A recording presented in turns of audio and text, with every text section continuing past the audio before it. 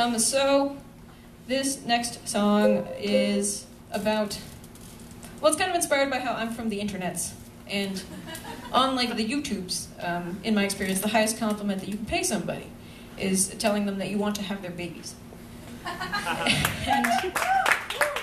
I mean, I occasionally get that from men, oddly enough. And I interpret it as, like, not literally I will, Arnold Schwarzenegger it and bear your child, but more the sentiment of, I appreciate your talent so much that I would endure intense pain in my genitals for hours. And that's a compliment, right? I hope so. And so this song is not really about that. It's about actually wanting to have somebody's baby in kind of a reverse Darwin Awards kind of thing. Specifically Stephen Fry.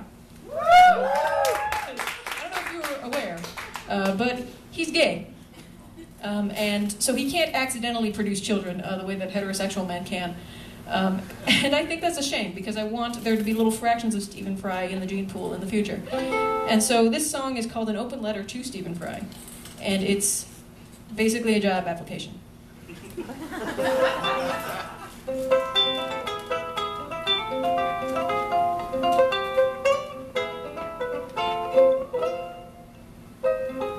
Your heart is promised to a man, and so I have no hope to win it. But consider my proposal, sir, if you can find a minute. I think the future of our species would be better with you in it.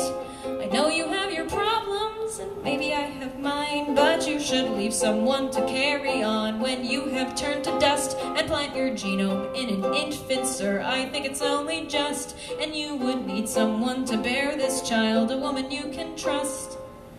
I'll put my body on the line, Mr. Stephen Fry. I see no reason why you wouldn't think it worthwhile to let me bear your child. You would be amazed what science does these days, so think it over and send along your seed.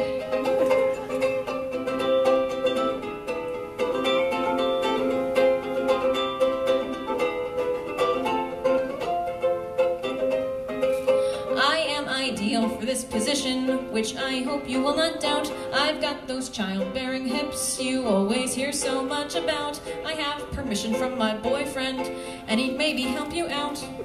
I know it isn't much, but it's what I have to give. And I don't drink, and I don't smoke, and I eat all my leafy greens. I'll try to go to bed much earlier, get all my vaccines, and I'll put headphones on my belly, and I'll cut back on caffeine. I'll hang an iPad in the crib. Mr. Stephen Fry, I see no reason why you wouldn't want someday maybe to let me have your baby. And I'm in my prime, so you've got loads of time. So when you're ready, send along your seed.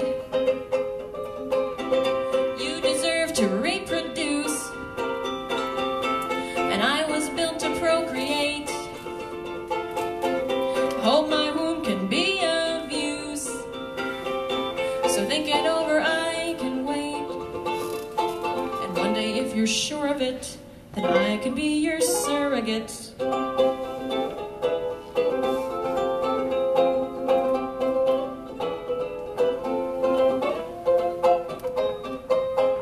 Oh, Stephen Fry, I hope you'll tell me why you wouldn't find it bewildering to let me bear your children.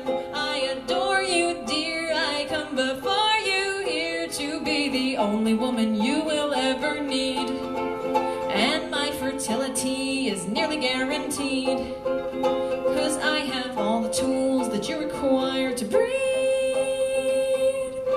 So send along your seed.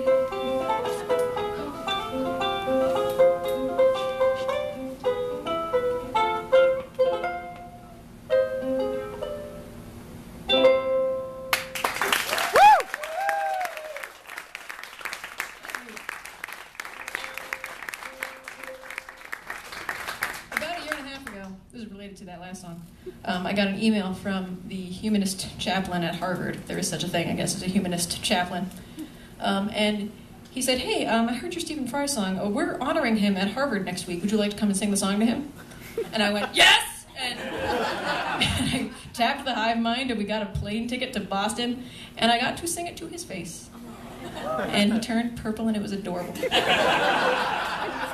And he said no. Thank you for asking.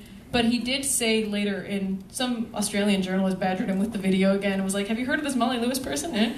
Funny. And he said, if I were to have someone who would genuinely wish to bear my genes on through her uterus, she would be a good choice because she's small and neat and pretty and she has musical talent, which I don't. So if it did work, it could be a marvelous child.